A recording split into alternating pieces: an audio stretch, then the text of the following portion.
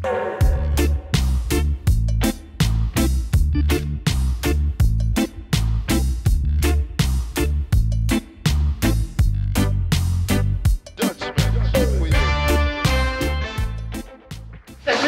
we've been diving with Dive Spirit now and we've had a great time with you. Tell us a little bit about you. How long have you been diving now?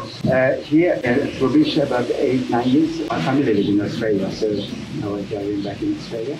I grew up in Mauritius, surrounded with water, and always underwater. That was my passion also, to be able to snorkel, and diving came after along. We have some change before I left Mauritius to Australia. The color of the corals was it was more beautiful. And I guess with global warming, I don't know, something happened. I didn't know about crown or tool. The reef conservation came along and I was explaining about this, the reason why all the corals was dying and stuff. Explain a little bit about the crown of thorns. What is it? It's a starfish, right? It's a starfish. Tell us about what does it do? What is the impact? The impact is like when we saw like corals with a crown of thorns, and we saw it was bleaching around. And the color of the coral will change to blue. And then that's why we have in touch with the reef conservation. And they were teaching us a little bit about this. But it was a disaster. In one spot of diving, I used to see like hundreds of them. Okay, so then it had a big impact on a very big impact, yeah. So how did they get rid of it? They came with a solution. They started with vinegar and tried to inject them. But we were not allowed to touch them before.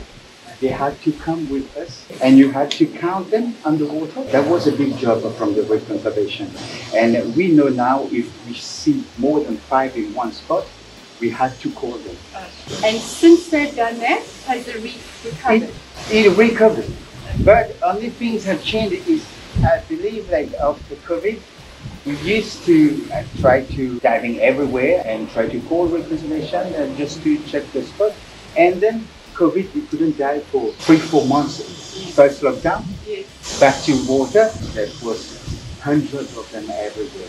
So they came back quickly? They came back quickly because even the reef conservation couldn't get back in the water. Yes. Because the government said nobody is allowed in the water and the beach. And we had, it was an emergent call, I guess. And we came and tried to start to inject all of them. But now it's starting better because I see few of them. In one dive site, you can see 1 or 2. That's fine for us. Lockdown, it was kind of giving the sea a break from us, divers, boats around. Of course, we are in an island which is tourist. People get some money from the tourists. The hotels was the lockdown. Everyone was fishing illegally in the water. So it could, like, even to sell it for us, for selling shell. Killing all these small species just to sell it or eat it, I don't know. To make a living. Just to make a living. Exactly. And it was not just the crown of thorns, it was also that parts of lockdown, people needed money. And now we're back to normal, I guess. We can say normal. We're more like under control of it. So more we underwater, less illegal stuff happen in the sea because we watch it. We watch it all the time. Talk to people. We talk to people on the beach. We say you have to. This is a wonderful thing to do in the water, but especially with rubbish, plastic bags. Turtle eat plastic bag because it looks like jellyfish. We are more like aware of that now, and people are more aware. We try to get the Mauritian people dive because now they know. Oh, okay, this is beautiful. You have to keep it. You have to keep it, yes, okay. The more Mauritians dive, the more they realize that this is something that's important to your people and to the island. Of course. That makes sense. Yeah.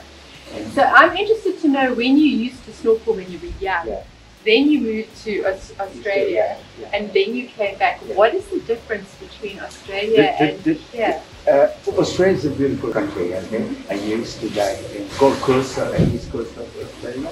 Back then it was beautiful, 20 years ago, and it started bleaching also. We didn't know about that. Some research can say it was bleaching because of the global warming. As you know, 1 degree more, it can kill the corals. Even 1 is less. Especially when I was young, when you snorkel around the island, it was less people, less tourists, less fishermen, less of boats. And I believe my mind saying that more you can have boats surrounded the island, more pollution you're going to get. It's not also about sunscreen, it's not also about rubbish, it's also about fuel. All these engines are killing coral, my perspective. Yeah. And of course you have to make a living. We start now saying that, okay, start getting growing now, the corals start growing, okay? We all work together now, more people like aware of what's happening in the water and also what's happening around the island, not just the water. Because once you go camping or go picnic on the beach, you throw your plastic bag, you throw your rubbish. Now we want everyone to know you need that. Yes. Okay? Without this beautiful water, there's no choice. What I'm getting from you is that's the message that you want to say. The message is to Mauritians, we have something special. Look after what we have. Take care with plastics and whatever, because this is the one thing that brings in money and brings in the tourists. And what I heard you say is there needs to be a balance between all these people that is bringing in the rubbish and the fuel and whatever, versus having a balance between man and wildlife. Is there anything else that you want to tell people that are listening to this? We have a beautiful planet. We want to keep it as clean as possible. Okay, less pollution, and we want everyone aware of we need to keep this clean. Otherwise, less animals, less fish, polluted water. We don't want that. Everyone is trying to help each other on pollution. We can help with our divers. We can talk to other people about you have to keep this clean. Otherwise, finish for you. Yeah, true. That's true. Yeah. Thank you so much. Pleasure. Thank you. Yeah, very good.